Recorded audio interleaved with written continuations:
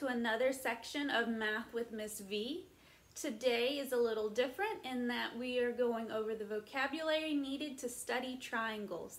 So most of this video is just me going through each word and definition and drawing some pictures for you. So follow along, pause as needed to jot things down, and this will be the last time you see me till the next video, so I hope you have a good day. Bye everyone. A triangle is a 2D shape, that means it's flat, that has 3 sides and 3 angles. As we go through this unit, we will learn about some of the other rules for triangles, but first we're going to look at the different types of triangles that we can make. Our first type of triangle that we are going to talk about is called an acute triangle. Acute triangles are triangles that have 3 acute angles that measure less than 90 degrees. The next type of triangle is a right triangle. This is a triangle with 1 right angle and 2 acute angles.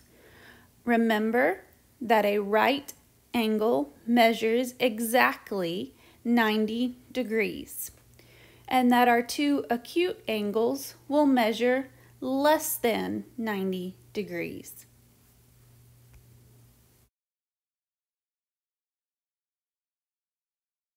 Our third type of triangle, when we look at them by angles, is an obtuse triangle. An obtuse triangle is a triangle with 1 obtuse angle and 2 acute angles. Remember that an obtuse angle measures greater than 90 degrees, but it also measures less than 180 degrees. And this will be important as we continue our study of triangles. The next way we can group triangles is by their sides. Our first type of triangle is an equilateral triangle, which is a triangle with 3 equal sides and 3 equal angles. We mark the sides and angles as equal by using what's called congruency marks, the blue dashes and the red curves.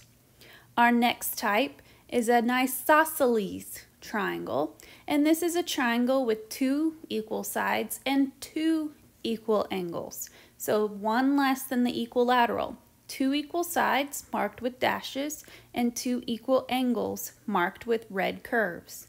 The last is a scalene triangle, and this is a triangle where all the sides and angles are different. None are equal to each other.